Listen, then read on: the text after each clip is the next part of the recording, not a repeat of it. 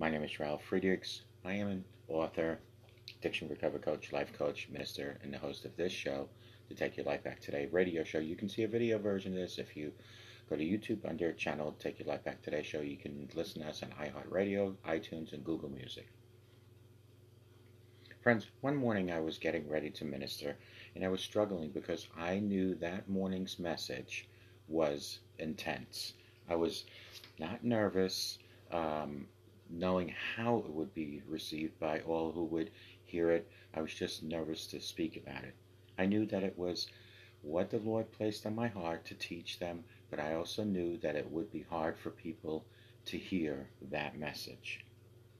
Although I pleaded with the Lord for grace and favor with His people, and the Lord spoke uh, in Jeremiah chapter 1 into my heart at that time. I quickly found it in my Bible and read it. I set my face towards the message of the Lord, and the Lord spoke to me that day and preached without fear or reservation to the folks listening. I knew I found freedom to teach the word, inhibited as a result of this lesson from Jeremiah. Those listening to me who chose to plant the seed that was spoken and sown, as difficult as it might have been, also experienced freedom through my message. That sermon yielded fruit among those who heard it because of the obedience to what the Lord told me to do.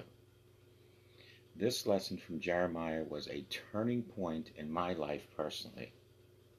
Since then, I have operated with this as my mission statement: simply speak forth the word of God and place all dependence upon performance on the author's shoulders. I have found incredible liberty in this. Jeremiah 1 has taught me so many things, and as I reflect over it, I decided to share this revelation so that others can find such freedom. Each verse holds special meaning for the mission the Lord gave me. As I walk through it, I pray that His word also speaks to you and your calling. The word of the Lord came to me, saying, "Before I formed you in the womb, I knew you. Before you were born, I set you apart. I appointed you as a prophet to the nations," in Jeremiah 1, 4 through 5. One could say that destiny makes the difference between the ordinary and the extraordinary. Destiny is not a preordained path chosen for you that will be accomplished whether or not you cooperate with it. Destiny is a special calling upon your life that the Lord purposed for you before you were even born. It takes full collaboration on your part. God loves you so much that He created you with destiny in mind. He took great care of informing and equipping you to carry it out in His plan for your life.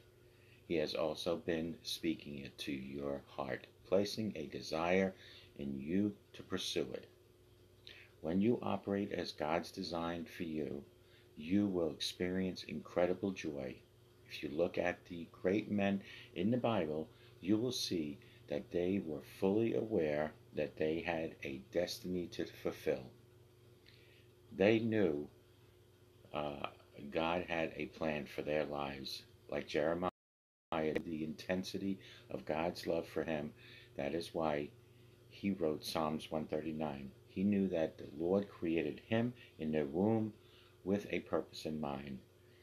Isaiah also spoke of his calling in Isaiah 49. Before